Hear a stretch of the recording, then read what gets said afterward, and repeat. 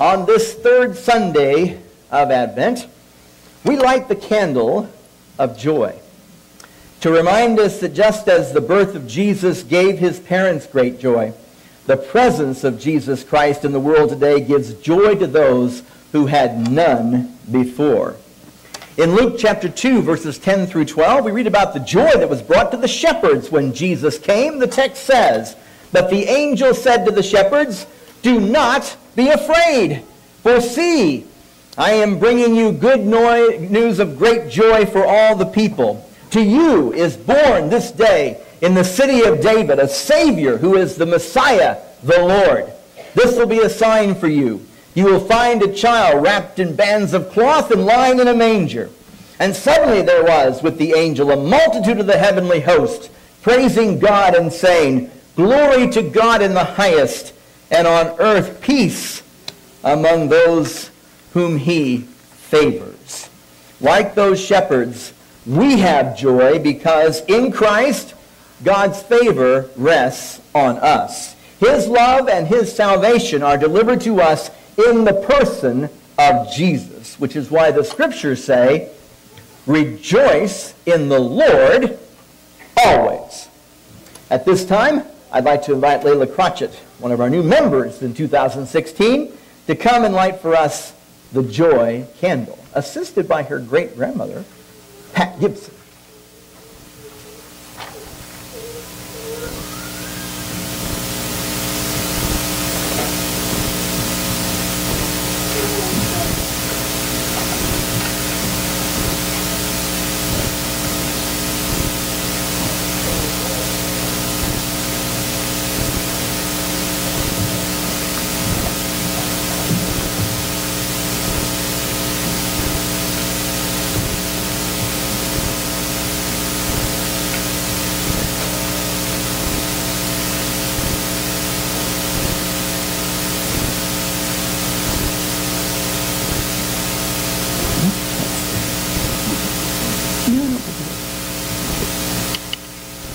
With the assistance of Pastor Brent, and we'll see.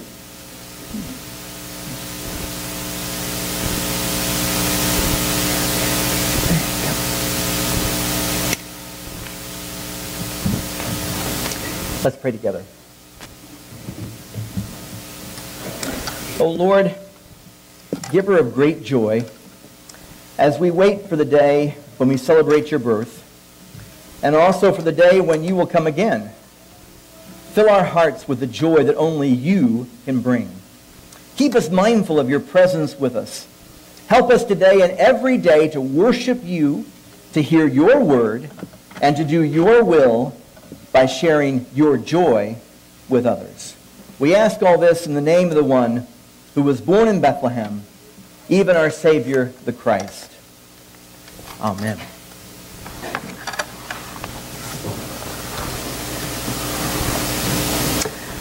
Well, they say Jesus is the reason for the season. And we're going to look this morning very closely at the reason Jesus came in a message titled, "What He Came to Do."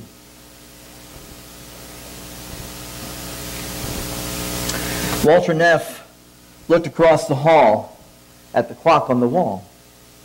It was 8 p.m., and he was just 3 hours away from being executed. They moved him to the holding cell the day before, and he'd been pacing like a caged tiger ever since. He didn't want to sleep, to lose any of the last precious hours that remained to him. He still held out a glimmer of hope that the governor would come through with a stay like he had the last 2 times. But Walter's lawyers had warned him that after 11 years of appeals, it looked like his luck had finally run out. The Beatles' greatest hit CD was playing on a boombox on a table across from his cell. He'd requested it, and the guards had complied. He listened pensively to the old songs as they spilled out, a reflection of some of the feelings that were flowing through him. Yesterday, All my troubles seem so far away.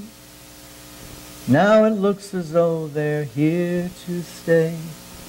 Oh, I believe in yesterday.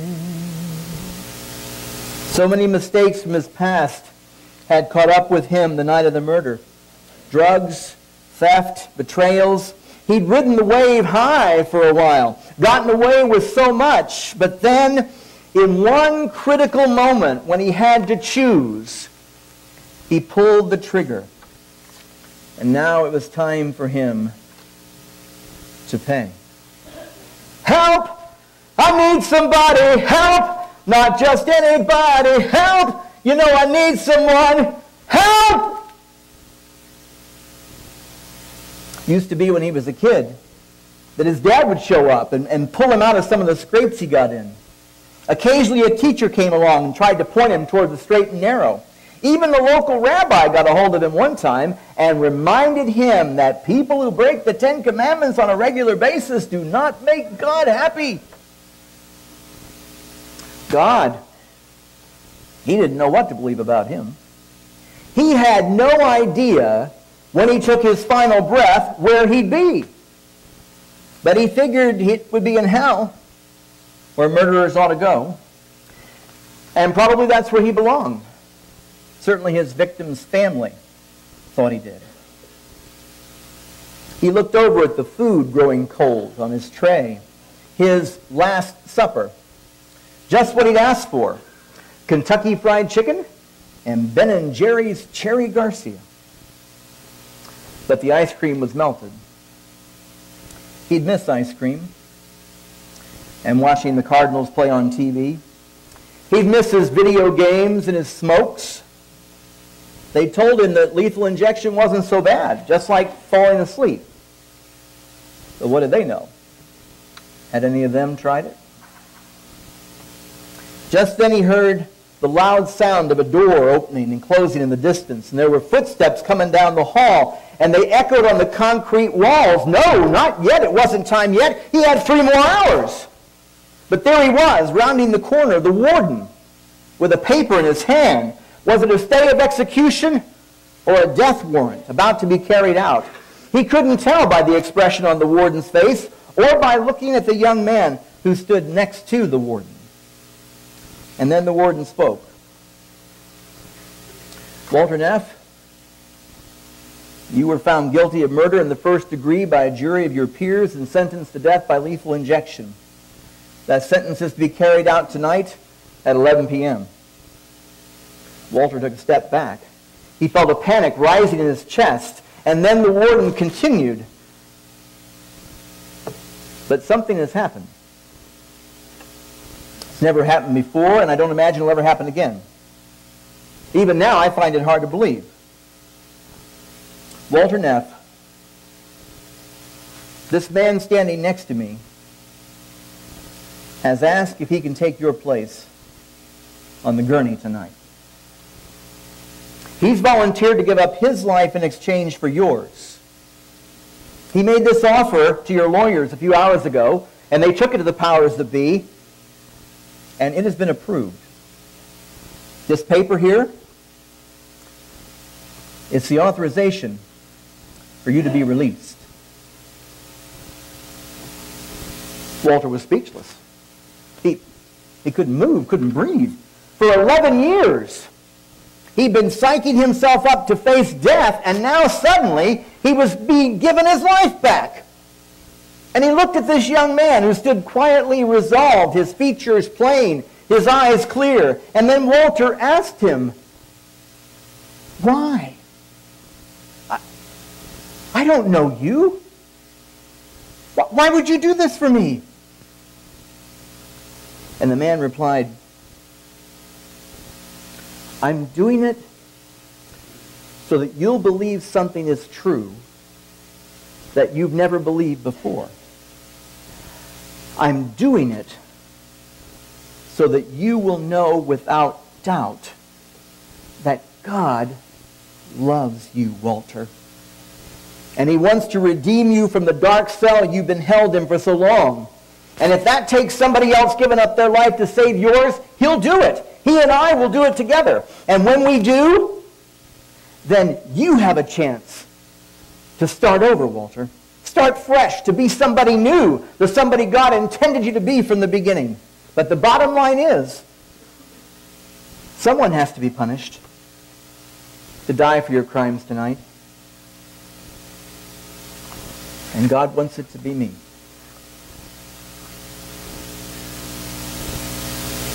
Walter felt a strange sense of joy and guilt and grief and relief, all stirring within him as he stepped out of the holding cell and the stranger stepped in. Walter said to him,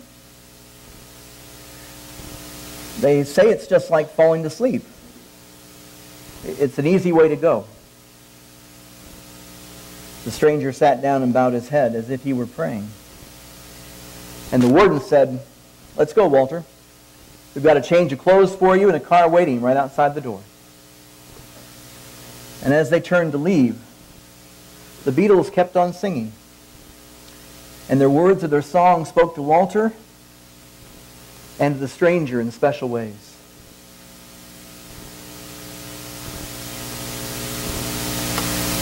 When I find myself in times of trouble, Mother Mary comes to me, speaking words of wisdom, let it be.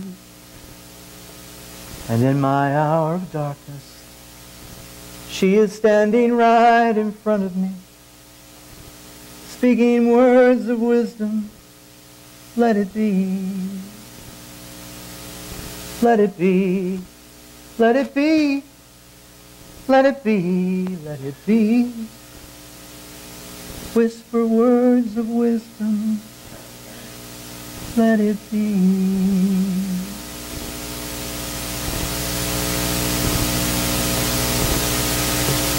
If Walter Neff's story sounds familiar to you, there's a reason. It's because, in a very unique way, it is also your story and mine.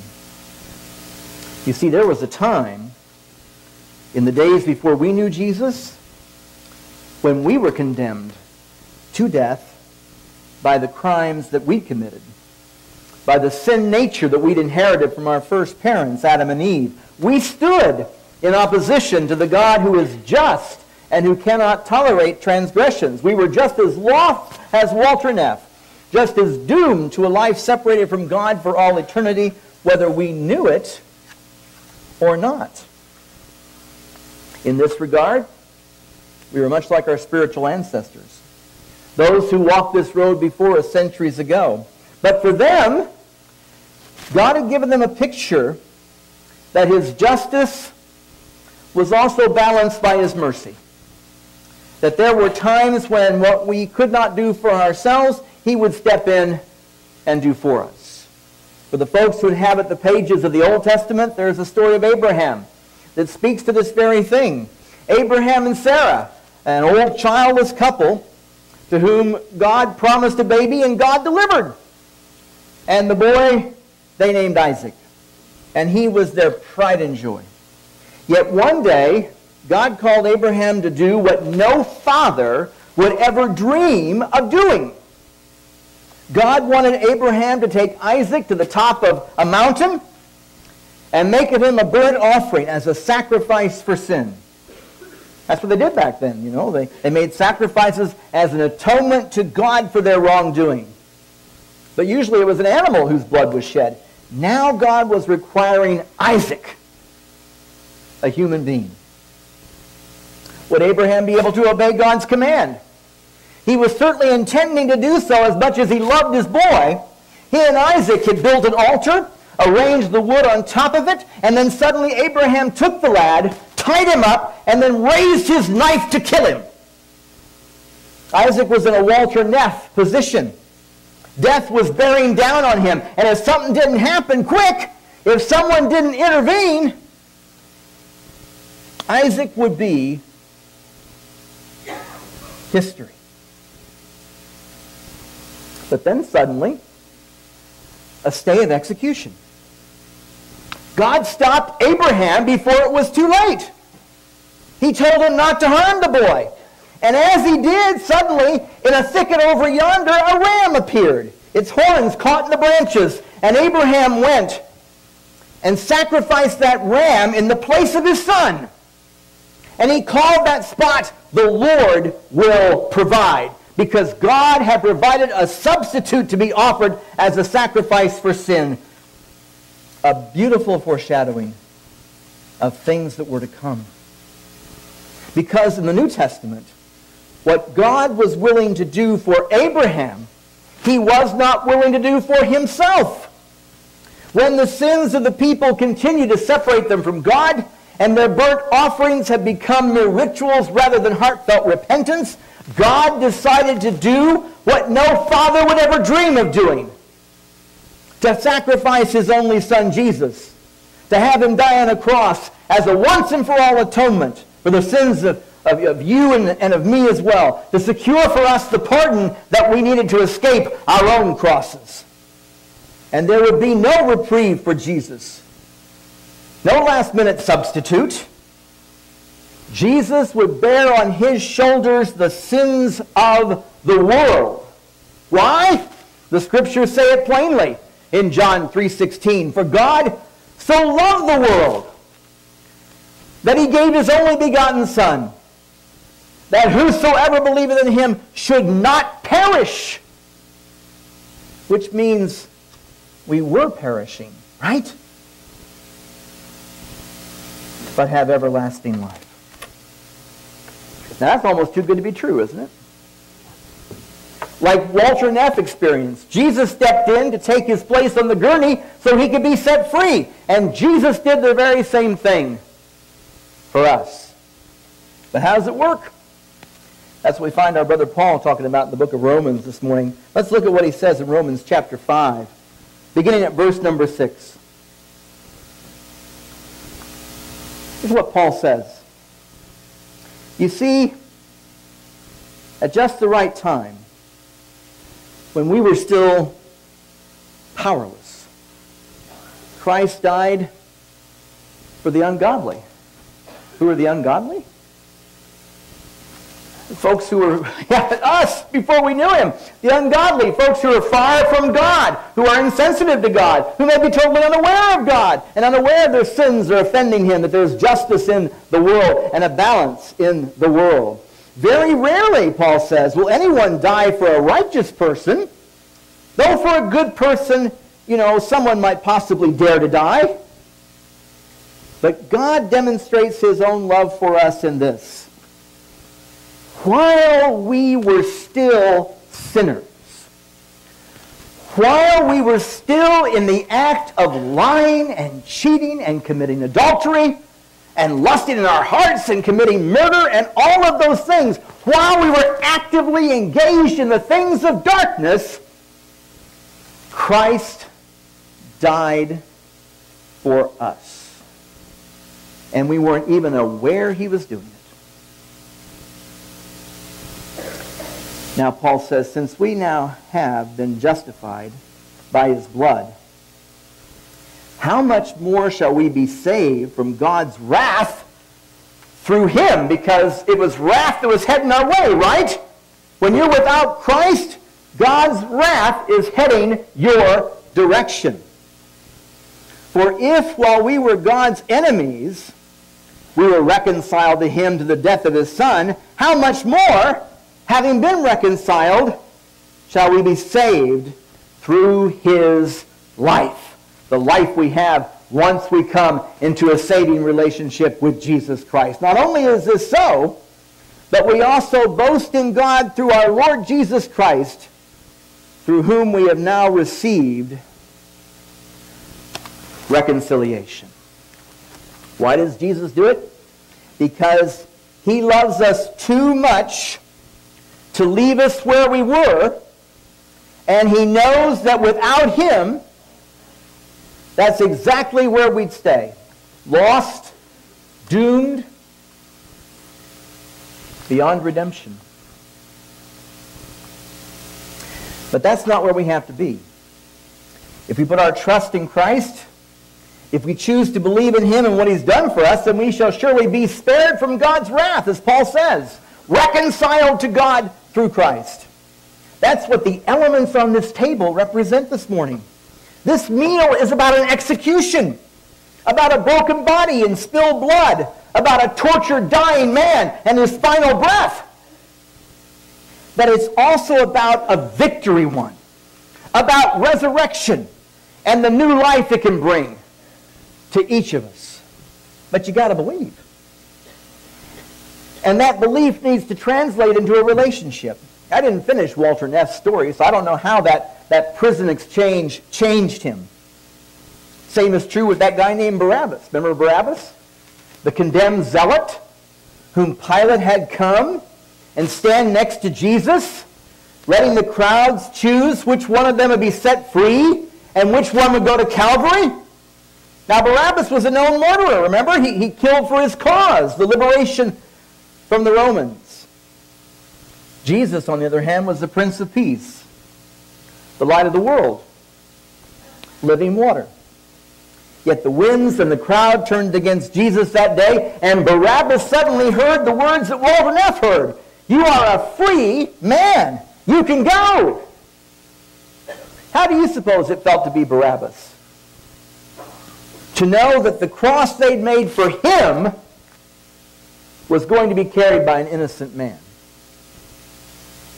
Perhaps a mix of joy and grief and relief and guilt as well. Whatever it is, it should leave us each in a different place than where we were, with a new understanding of God's love for us, and with a special appreciation for the punishment that Jesus took for us. Indeed, what Jesus does is much like what the whipping boys did back in the English court in days gone by. You heard of whipping boys? The role of a whipping boy was to receive the punishment assigned to a young prince who had misbehaved. You see, back then the rules of the monarchy made it so that only the king could administer physical punishment to his son, and since kings were often busy or away, when their sons got in trouble, nobody else could punish the prince, so somebody had to take the punishment, so they'd send for the whipping boy. Never good news when the whipping boy was sent for. Not going to be a good day.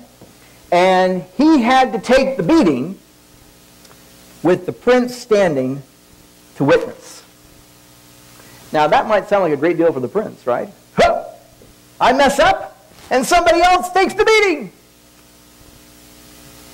But it's important to note that whipping boys were usually best friends with the prince. There was a close emotional bond between them, a genuine affection.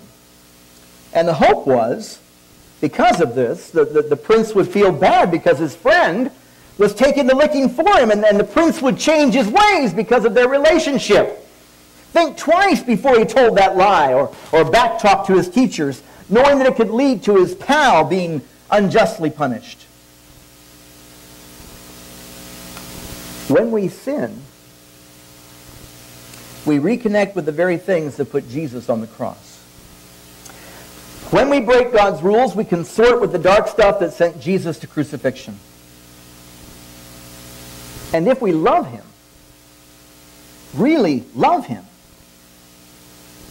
do we want to be engaged in things that cause him pain? Think about it the next time you face your great temptation, when the enemy is calling you to come hither. Think about the 39 lashes Jesus took to cover that sin you're thinking of committing. The nails driven through his hands and feet. The unimaginable agony he endured, all because of what we'd done and what we still might do. To be sure, the sacrifice is for our salvation, the forgiveness of our sins. But let me ask you, as we mature in our walk with Christ, shouldn't we have less things to confess and more victories to celebrate? Well, there is much to celebrate as Christmas approaches. There are carols to sing and gifts to exchange. There's a stable to visit, a baby waiting in a lonely manger. There's new life and new hope for God's people. But what brings us the most joy at Christmas, or at least should, is why that baby was sent. Why he came down from heaven to dwell with us on earth in the first place. To grow to be the man who would save us from our sins. What does the Scripture say? There is now no condemnation. There is now no condemnation. There is now no condemnation. No condemnation for those who are in Christ Jesus the Lord. No condemnation. We are free. The joy of Christmas, you see, is in Christ. And in what? What he came to do. And all God's people said, amen.